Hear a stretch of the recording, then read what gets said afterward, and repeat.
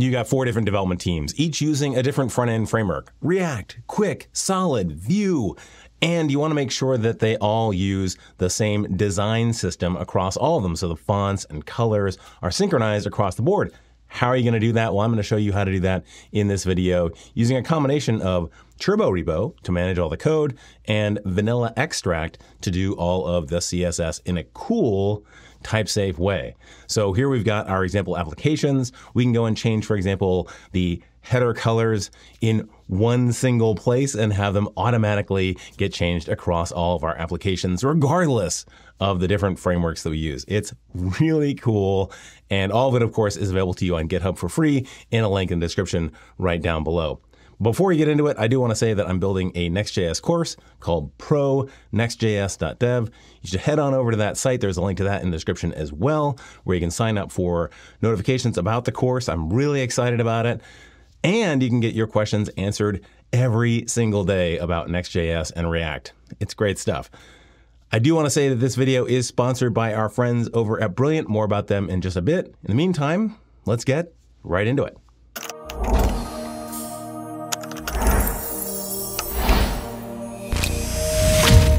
All right, what we're looking at here is the completed set of applications. Of course, all of this code is available to you for free on GitHub, in a link in the description right down below.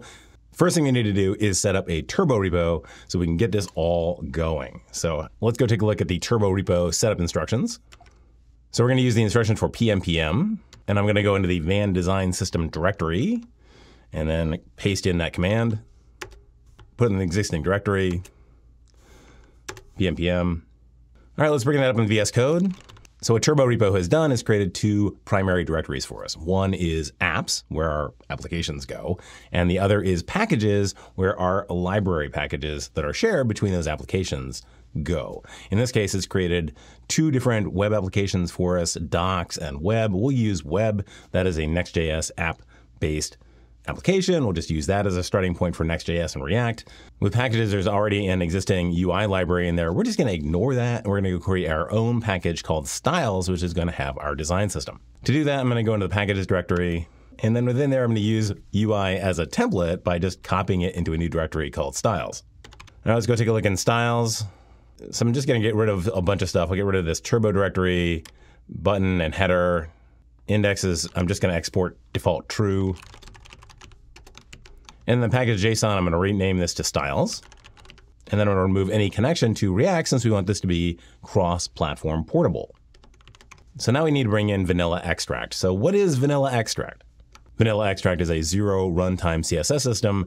Vanilla because it creates vanilla CSS. And Extract because it extracts those classes from the application and builds them at build time so that you have just basic CSS that's going out to the browser. There's no CSS in JS, even though you actually define the CSS in JavaScript.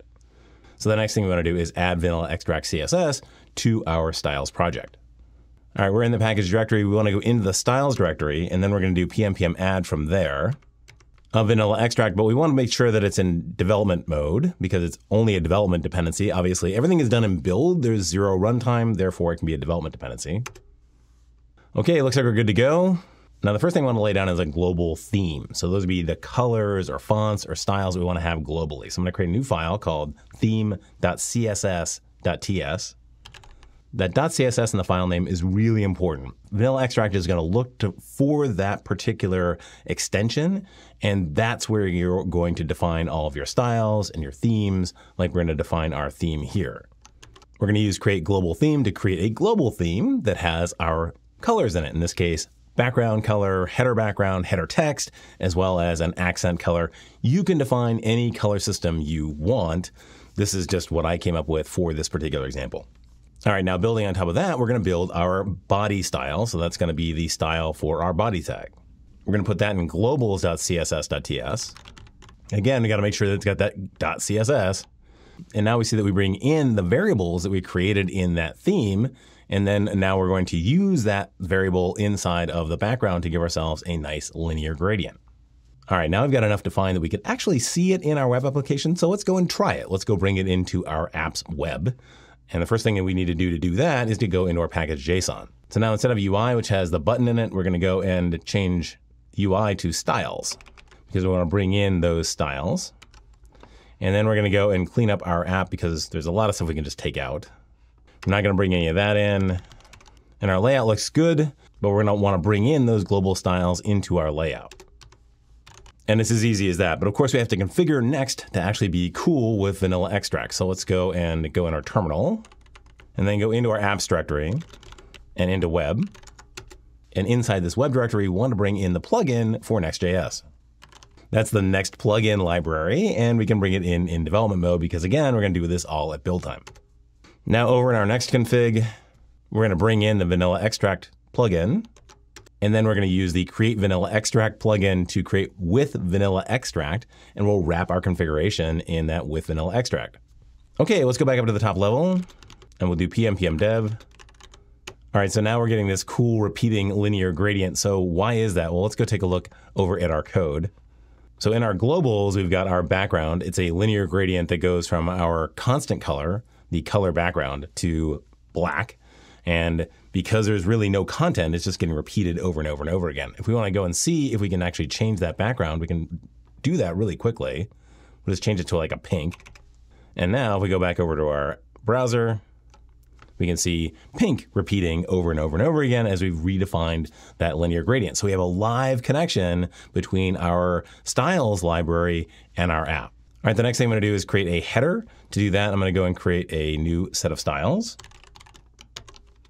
And this container now defines a div style that we're going to use across all of our applications to contain the header. So to implement on this, I'm going to go over into the app, into our layout. I'm going to bring in our container style from that header. I'm going to bring in next image because we're going to have an image. And then we're going to have a React logo, so I need someplace to put that. So I'm going to create a new folder called public. And into there, I'll put the React logo. And then within that body tag, we're going to bring in our header.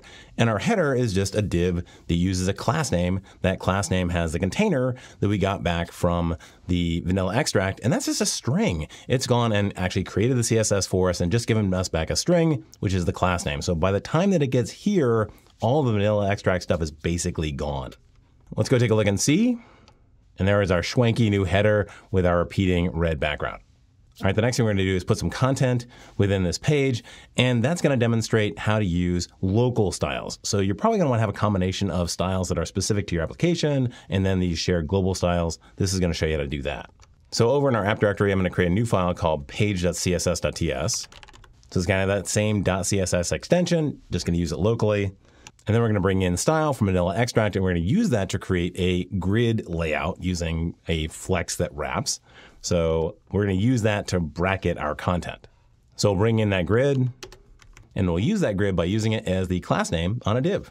All right, so what do we want to do with this page? Well, we want to have a list of product cards. So first I'm going to bring in our products. We're going to have one mouse that looks like it's from the 1950s, and another one that looks kind of cyberpunky, I guess. So now the next thing we want to do is go and put these in a card. So we're going to create a couple more styles over on our shared styles because we want to have cards that look the same between all our applications. So let's go back into our shared styles. I'm going to create a new file called card.css. And into there, we're going to define our card styles. So we're going to have a container for the card. We're going to have a style for the image, a style for the content section below the image, and then styles for the action section that's going to hold any buttons, and also the title and description styles. And then finally, we want a shared button style. Of course, we always want that sort of thing. So let's go create a new file for the button shared style. All right, so here's our styling for button. It's got a lot of the usual border radius and all of the rest of it to make a nicely styled button. It's amazing how much you have to put on a button now to make it look good. But of course, a lot of us are coming out of the Tailwind world, and this is going to look very verbose. That's because, yes, vanilla extract is very vanilla. It doesn't have any of those cool shorthand things like Tailwind does, although you can add it using vanilla extract sprinkles, but you get to define your own shorthands in this case. All right, now we got our button and we got our card. Let's go and implement on those. So we'll bring in our button style first, and then create a button that just uses that class name. And we bring in the styles for card, as well as next image, because we want to use that awesome next image component. And then we define our card as a React server component that takes an image source, an image alt, as well as a title and a description, and it then puts a little order now button at the bottom. All right, let's go create two cards. We'll create one for our Cyberpunk mouse and then another for our Retros 50 mouse. Let's give it a try. All right, that is looking really sweet. And of course, we have the ability to make live changes as we did before. We can just, for example, go back down to our theme, change this up back to that green. And now we have something like what we saw at the beginning of the video. All right, now that we have the fundamentals of vanilla extract down and we've implemented it using Next.js and React, it's time to re-implement this again using Solid and Qwik and Vue. But before we get into that, when it comes to CS fundamentals, there's no better place to learn CS fundamentals than Brilliant. I am so proud to be partnering with Brilliant.org because they are a fantastic place to learn all of the computer science fundamentals that are going to make you a better engineer. Yeah, you can learn a lot about the basic maths, you can learn about differential equations and learn more about how AI works, but I'm talking about the cool computer science stuff like data structures and algorithms that show up a lot in our interviews. Now, I know, like a lot of you, I am self-taught. I had to learn data structures and algorithms from books, and I can tell you that was not a lot of fun. Brilliant makes it fun because the way that they teach it is interactive and graphic. And they keep track of your progress. So as you're going along, you can see that you're becoming a better engineer as you go. From reading your comments and working with you through a lot of issues, I can tell you that a lot of you have issues with memory management in JavaScript. You think it might not be a thing, but it's a thing, and it's a thing that you need to understand and that Brilliant teaches really, really well. So if you find the topic of references difficult, let Brilliant teach it to you in a fun and engaging way. So start your learning adventure today on Brilliant by going to brilliant.org/Jack Herrington. There is a link in the description right down below. You'll get your first 30 days for free. And for the first 200 of you that sign up, you'll get 20% off of that Brilliant annual subscription. Thank you, Brilliant. So let's get on to trying this out in a couple of different environments. Let's go back into our apps directory. All right, let's try this again, but let's try this with Qwik. So we're going to use Vite for our Qwik application. So now we have a Qwik version locally. And in there, I'm going to go and again alter the package.json to bring in our styles. So to do that, I add styles as a dependency, but I use the workspace to say that this is a library that you can find in the workspace. And PNPM is going to handle all of that live linking for us. Now to use vanilla extract, we need to add some libraries.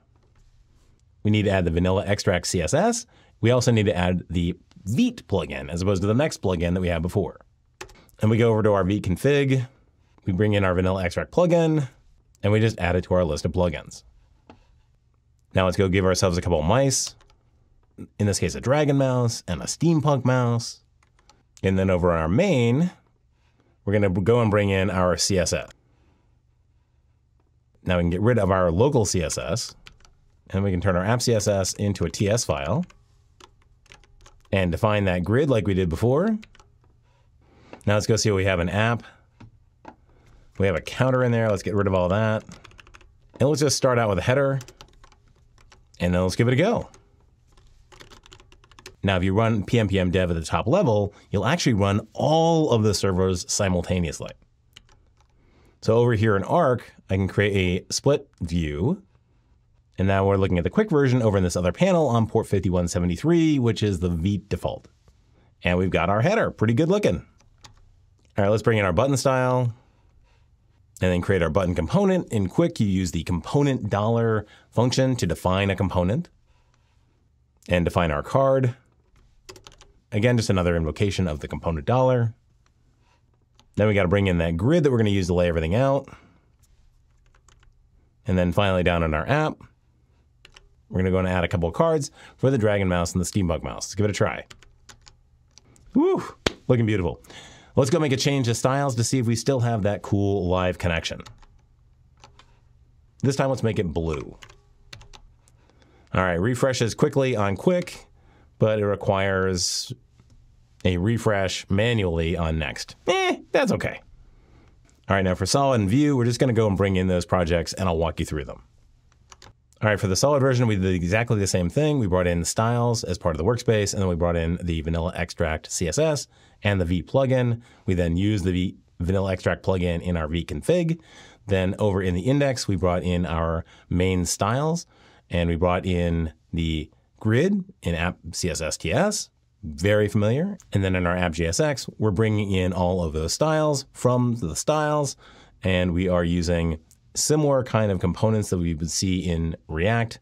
You basically just create functions that have button and card, and then you use them as you would in React. The only differences here is it's class instead of class name, and then for style, I'm just using a string to have the styles on it, for example, the width and the height of the image. Once it's saved, take a look, and there you go, a really cool mid-century modern looking mouse in Solid. Finally, let's have a look at Vue. Now the Vue version is very similar in terms of its setup. We add a styles dependency just using styles and then the vanilla extract CSS and plugin. vconfig, exactly the same thing. The differences come when you get to the Vue part, which is instead of, in this case, for example, us using curly braces, header container, we're just going and doing :class header container to reference header container as a local variable inside of that app. So pretty simple Vue-based mechanics as opposed to the React or Qwik or Solid mechanics. All right, let's go take a look at what Vue looks like. And there you go, our final example with Vue using exactly the same classes. All right, now let's try something a bit more drastic. Let's go and change the colors of the header. So we'll just flip the header colors. Hit save. And now across the board, we've changed our header colors from white text on a black background to black text on a white background.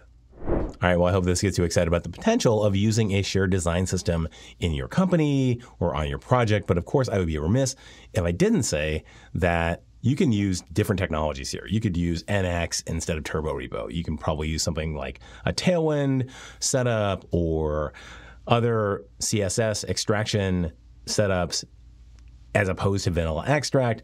I will say that this is probably the cleanest one that I've seen. I did see a Panda version of this, but it was a bit more fiddly when it comes to monorepos. These kind of things can be a little bit fiddly, and this was the most straightforward and clean that I've seen, and that's why I did the video around this particular setup. Of course, in the meantime, if you have any questions or comments, be sure to put that in the comment section right down below. Be sure to check out pro-nextjs.dev and go and sign up for that newsletter. It's free. Can't beat that kind of pricing. In the meantime, of course, if you really like the video, just hit that like button. And if you really like the video, then hit the subscribe button and click on that bell and be notified the next time a new Blue Collar Coder comes out.